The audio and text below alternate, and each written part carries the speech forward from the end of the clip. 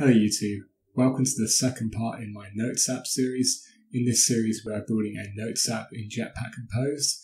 In the last video we created our room database, our application class, and also our note model. In this video we will be creating our Notes DAO and also our Notes ViewModel. Before we get started, we just need to double check some things in the manifest. So in the Android manifest we want to make sure we have this name field here, and it should be our photo notes app, which is the application class that we created in the last video. And we also want the screen orientation of our main activity to be portrait. And this is because we do not want to handle notes in landscape mode. So now let's get started on the Notes DAO. So we need to firstly annotate this with @DAO. And this is just telling room that this is a DAO object, which we can use as an interface to interact with our DB. The first method will be a method to retrieve a note by its ID. In this query, we'll select star from notes, where notes.id is equal to the ID that we pass in the function. And this will be a suspend function called getNoteById. And this will take an ID as a parameter, which will be an int. And this will return a note. And it could be nullable, as the note may not be in our DB. Let's just run these imports here. The next query will be a function to select all of our notes, and that will be query select star from notes, and then order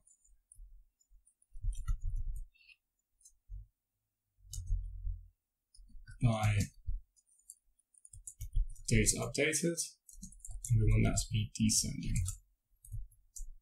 And this means we will get the newest notes at the top of the list. This function will be called getNotes and will return live data, and this will be observed in our composable, and that means whenever a note is updated in our DB, that composable will update and show the new state of our notes table. And this will contain a list of notes. So the next function will be for deleting a note. This will be called delete note. It will take a single note as the parameter and won't return anything. That is all we need for deleting a note. The next function will be for updating. So if we change any values from the note, such as the title or the body, we will use this function. And that will be called update note. And we'll just take a note. And the final function in this class will be for inserting a note, which will just be called insert note, and we'll again take a note as a parameter. So that's it for our Notes DAO. We can now move on to the Notes ViewModel. For a Notes ViewModel, I'm going to create a new class in our root directory, and this will be a Kotlin class called Notes ViewModel. Normally you would have one view model per each page of your app, but in this case we're just going to use one, as we're not going to have a large amount of methods in our view model. This class will extend ViewModel, and the constructor will take a parameter, which will be the Notes DAO, and that will be private val db Notes DAO. And underneath this class, we need to create a ViewModel factory. And this is a class that will provide our ViewModel to our activity. So class Notes ViewModel factory. This will take one parameter, which will be the DB. This will extend ViewModel provider. notes.newInstanceFactory. We open the class body, and now we can override the onCreate method by pressing Ctrl and O, and then selecting this class here. And what we want to return is the Notes ViewModel, provide the DB, and then as type T. Now we can start on the methods and values in our ViewModel.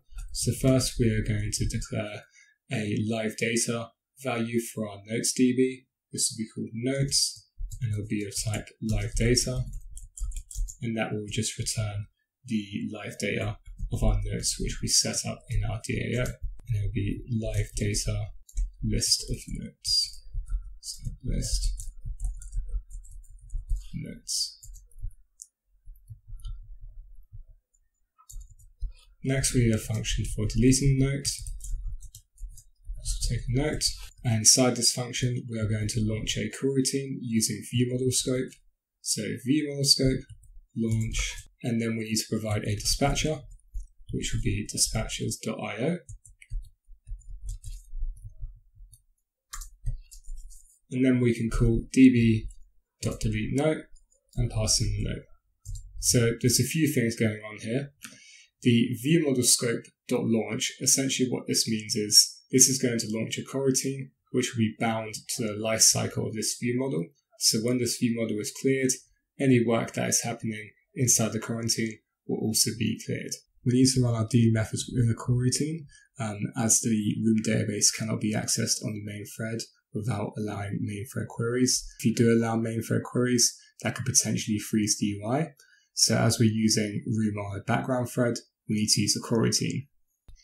The next function is going to be for updating the note, and this will be very similar. In fact, we could just copy and paste this function, change a few things. So update note.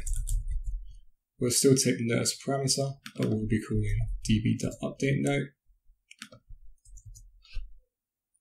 And then we have the createNote function.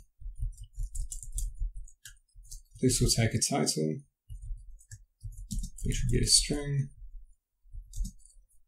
a note, which will be a string, an image, which will be a nullable string, as we may not have an image. Using those values, we can then create a note.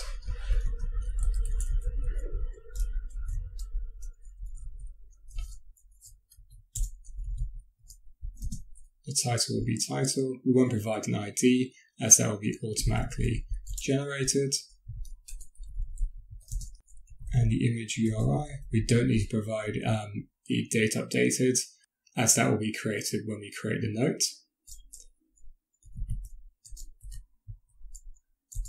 So now that note has been created, we can launch another coroutine.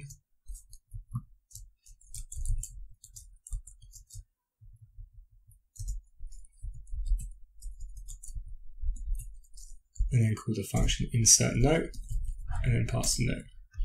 And that is it for the ViewModel class. We'll end this video here, and I'll see you in the next one. If you have any questions, please post them down in the comments. Please like the video, and please subscribe.